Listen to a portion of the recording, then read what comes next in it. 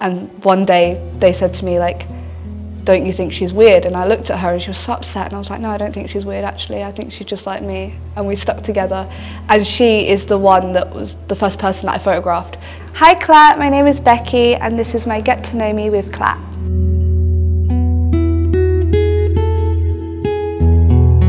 So I started at the age of 12 when I saw a butterfly. I was on a caravan trip with my friend, and I had a Nokia phone with a really terrible camera, and I took a picture of a butterfly, and I was so happy with it even though it was terrible.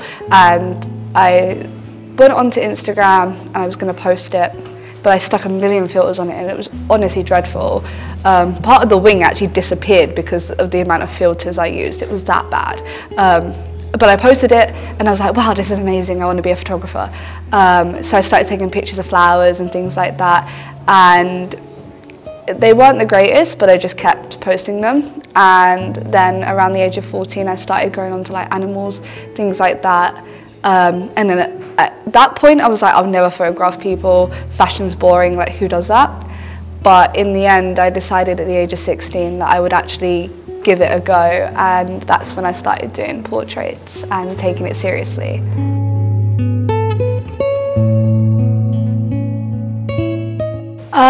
I wouldn't say hidden talents, but I do sometimes do fashion styling on set, source garments. I did a course with Condé Nast as well for styling, which was really good. And yeah, I mean, I made these hair extensions, which is really fun. They took quite a while to make as well, but I'm quite proud of them. And I have loads more at home. I have like leopard print and all sorts. And I make bracelets as well. And if there's like a garment that I don't have in my wardrobe that I want, I can sometimes make it as well.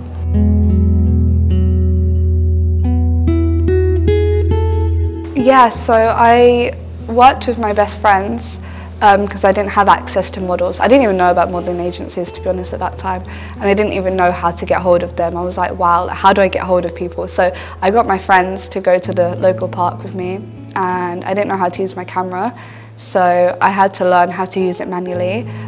So at first my photos were dreadful because like the flash was going off when it was bright daylight, so it was just like blown out. It was horrible. But I gradually practiced, and I decided I liked it. So I started doing photo shoots with my friends regularly after they'd been in school, because I wasn't in school at that point. So after they'd been at school, I would do photo shoots.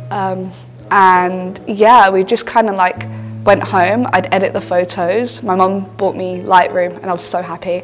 And yeah, I just edited the photos and I started submitting them because I was 16 during the pandemic, so I was stuck at home, I had nothing to do, and I had all these pictures just sitting there, and I was just like, what could I do with it? And I thought, oh wow, I wish I was like working with these magazines, wouldn't that be cool? So I looked into it and I found out I could, so I thought, I'll submit, but I probably won't get anywhere. And then I actually did. So from there, it was from July to New Year's, I just kept progressing, because at that point, college opened up again. It was no longer online, and I was able to work with people in my course. And yeah, I'd style them, I'd source garments, I'd do their hair and makeup, I'd take photos of them, I'd do it all myself, and then I would submit it. And yeah, luckily enough, it paid off.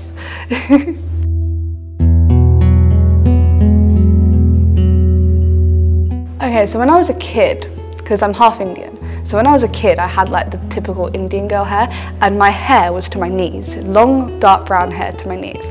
So I used to have the nickname Rapunzel as a child. I know that she's blonde, but I was like the Asian version in a way, or half Asian version. And people were like, wow, your hair's so beautiful. And Mum was like, oh yeah, it's her Indian side like coming out. And I loved it, but then I decided as I was about 16, 17, that I just had enough. I wanted to start dyeing it, so I just chopped it. And I was like, I don't know what Disney princess I would be at this point, but I did dye my hair black and pink. And I don't know if you're familiar with Monster High, but I grew up with Monster High, and I had the nickname Draculaura. People in the streets would be like, oh, you look like Draculaura, and I'm like, oh, thank you. But even my friends would refer to me as that. So maybe not a Disney character, but I went from being Rapunzel to Draculaura.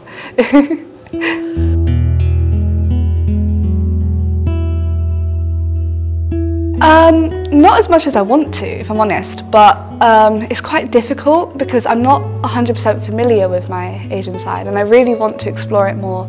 But I met my sister for the first time in 2020 and she is fully Indian and it was an amazing experience. I was like, because she makes music sometimes, so I was like, let's do a shoot together for fun. I had access to a studio while I was in college and I was like, let's do it. So we met up and I styled her and it was so much fun. And we incorporated her fashion because we're so similar even though we'd never met. She's like a Bratz doll in a way, like the way she is, but she still goes for the traditional Indian. So we incorporated the traditional jewellery and all of that, like the bangle. It was a lovely experience. And we managed to get that on the cover of a magazine as well, which was so exciting. But yeah, I really want to incorporate my Indian culture more, but I don't really get the opportunity. I feel like there's not much representation in the fashion world when it comes to Indian culture. If you look at editorial stuff, you might get like things here and there, but most of the time it doesn't go straight down to the Indian culture. And for me, I want to bring that in more. So I'm still working on that at the moment.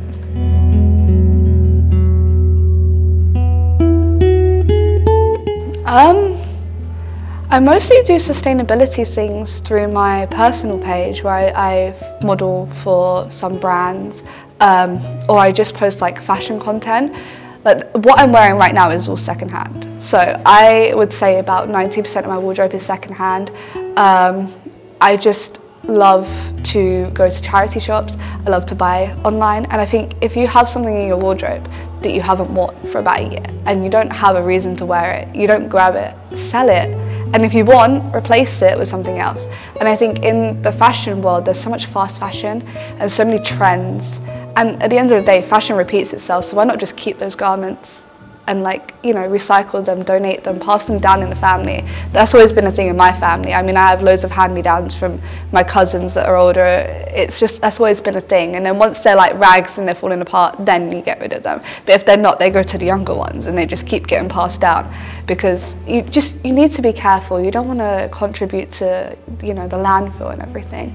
So I think this generation as well, my generation, we're more careful. But there's still a lot of fast fashion going around and I don't agree with it because let's face it, you buy it and it'll break really quick or you stick it in the washing machine, it shrinks. Whereas like older stuff doesn't do that. So that's what I would say, just shop sustainably, you know, yeah, that's what I would say.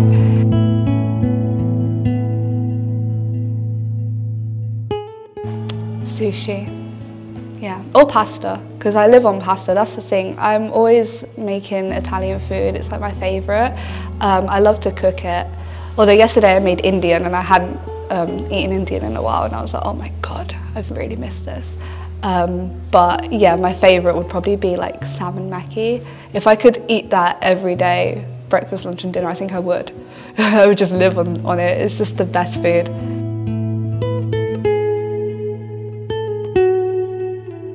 Yes, I struggle to read books because of my OCD that I have. So I hadn't read a book properly since I was in school, and that was years ago. So I was like, because my family are bookworms, and I'm always like, oh, that looks nice, that sounds interesting. So I gave it a go. I found a book in a charity shop. The front cover looked interesting, and the author was Sophie Kinsella. I can't remember the name of the first one. But there was one that I read recently that was something like how to stop your sister's wedding night when you know it's not the one. And I was like, oh, this sounds juicy. So I had to read it. And the thing is I'd read one before that I got in a charity shop, and after that I just bought like a whole collection of her books. And I'm gradually going through them. They're like gossip, drama, sort of like girly books, and they're all set in the early 2000s as well, which I love. So they're nothing like really educational, they're just fun. Fun, juicy, interesting, that's what I like.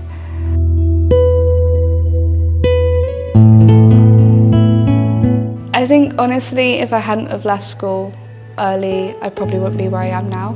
I probably wouldn't have gone to college, or if I did, I wouldn't have done the course that I did. And I wouldn't be as confident as I am now, because when I was in school I was a completely different person. I was always a weird kid as well, so I had no friends in primary, and then at the very end of primary I made friends, but then we all went our separate ways when it went to secondary school, so that was sad. And then in secondary I met the other weird kids, if that makes sense, the ones that would always get picked on, and we all formed a group. Apart from one of my friends, Jazz. I've been friends with her since we was about, I'm not even sure, it was in year 5, because she was getting picked on. And one day they said to me, like, don't you think she's weird? And I looked at her and she was so upset, and I was like, no, I don't think she's weird actually, I think she's just like me. And we stuck together, and she is the one that was the first person that I photographed. So although she was in school, me leaving, we still had that bond.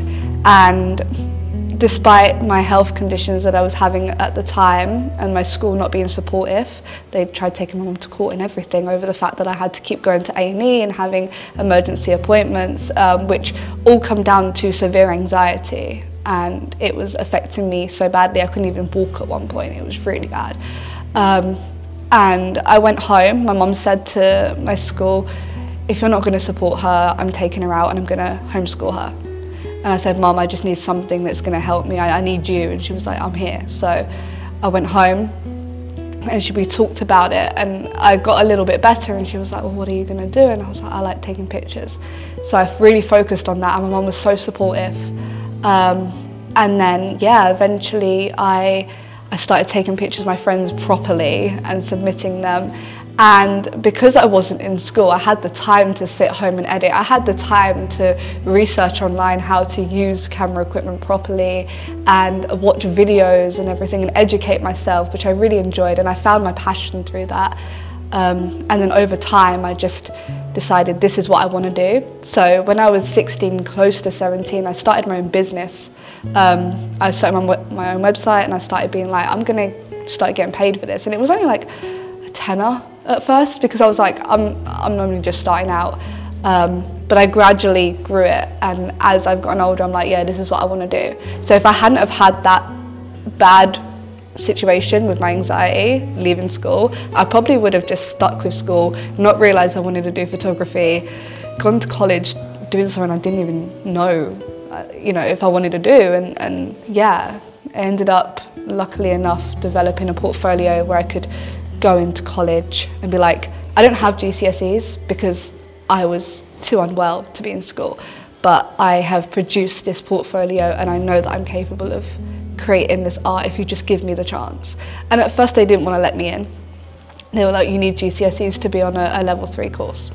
And they messed up my courses and everything. They put me on a level 2 but got me a certificate for level 1, which was annoying.